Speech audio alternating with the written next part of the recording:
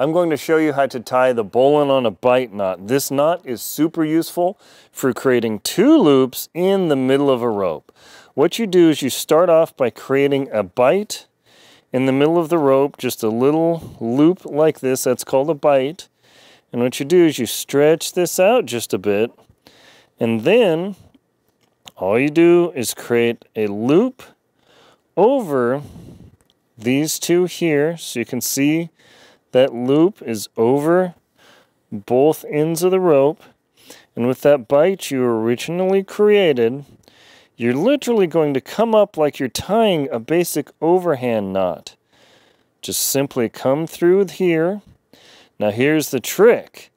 This bight right here and these 2 loops down here, the bight will go over these 2 loops. So simply what you do is you pull that bight over those 2 loops, you bring it up to the back, and then you pull it. This is just like the Palomar knot, just with 2 loops. And that is the bowline on the bight, or on a bight. And you have 2 symmetric, or pretty close to being symmetric loops, that in an emergency, instead of your climbing harness, you can actually put your legs through and use it as a harness in a pinch. You can also use this as a double loop to hook onto your ice axe or for climbing or whatever. It is not as good as the Alpine butterfly knot for bidirectional loading.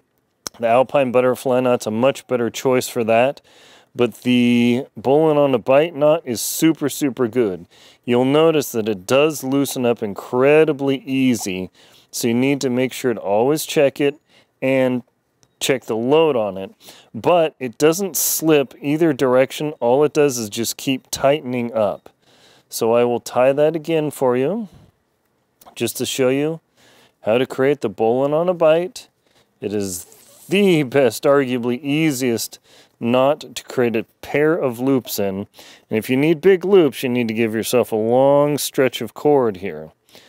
So again, all you do is loop the rope over. So I'm going to take this and loop it over.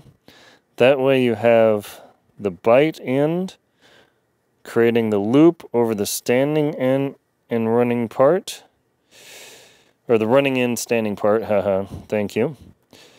And then you take this bight, you pass it up through the loop that you've created, and then the easiest way to do this is to reach down, and it looks like a mess at the moment, but don't worry. Pull both of these loops through here, and pull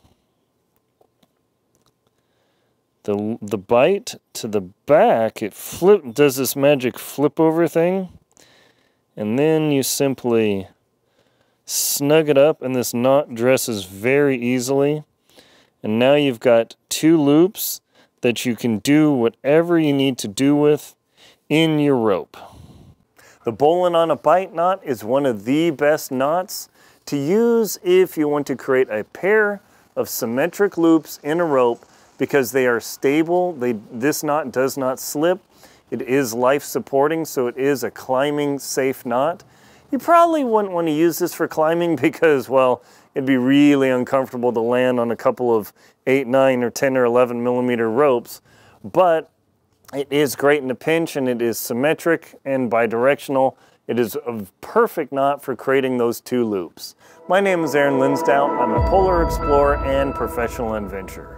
Please check out links in the description to my books: Antarctic Tears, Lost at Windy Corner, Adventure Expedition 1, How to Keep Your Feet Warm in the Cold, The Jackson Hole Hiking Guide, The Most Crucial Knots to Know, where the bowline on a bight is featured on page 14, Bowline on a Bight, and my 2024 Total Eclipse Guides, as well as check out my shows Antarctic Tears and World Beyond. Thank you very much for watching. Please like, comment, and subscribe to the channel. That way you can get more information about knots like this and more adventure.